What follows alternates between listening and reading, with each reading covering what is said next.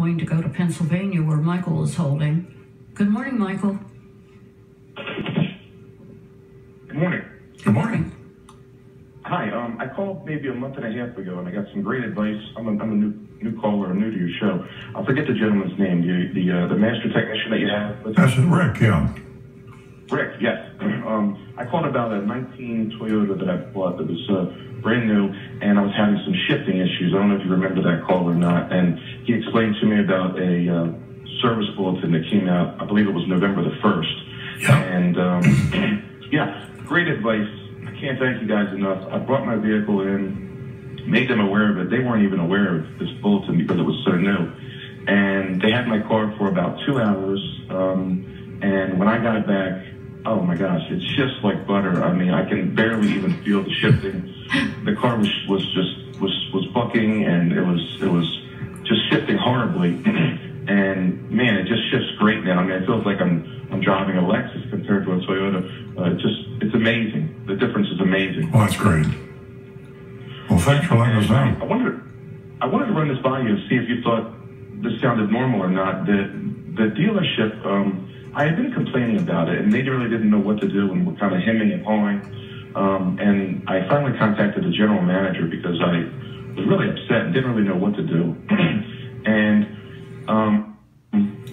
once this was all taken care of, I got a phone call about a day later to make sure I was okay with the update and how the car was running from the general manager, which I was kind of impressed with, because I figured he was probably a busy guy. And he said, what I want to do for you, he said, because I know you expressed some concerns about the transmission and could there have been any issues, could there have been any damage you were worried about regarding the weird hard shifts that you were having before we did the software upgrade.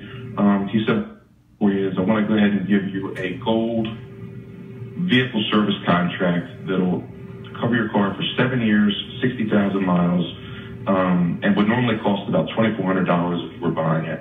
And I said, well, if you're willing to give it to me, sure, I'll take it. And they did send it to me, and Toyota sent me like the proof of it, and I filed it away.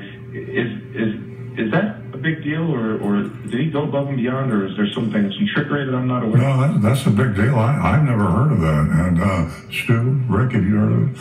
No, it's if you want to give that dealer a plug, we'd love to give him a plug. If you want to name the dealer in Pennsylvania and his location, there is an honest dealer. First of all, the fact that general manager will call you, as you said, usually with most car dealerships, you can't get through the general manager, much less the owner. And the fact that he truly cares about you and that they give you an extended warranty on your vehicle, let's give him a plug. Fantastic. Yeah, they've been great to deal with. It's Hanover Toyota in Hanover, Pennsylvania. Hanover Toyota in Hanover, Pennsylvania. All you folks in that area, an honest car dealer. Red alert, an honest car dealer. And you can go in there and be treated with courtesy and respect and transparency. And heck, I drive 100 miles to get to Hanover Toyota in Hanover, Pennsylvania. And I appreciate your calling back, Michael. They're good guys. And you might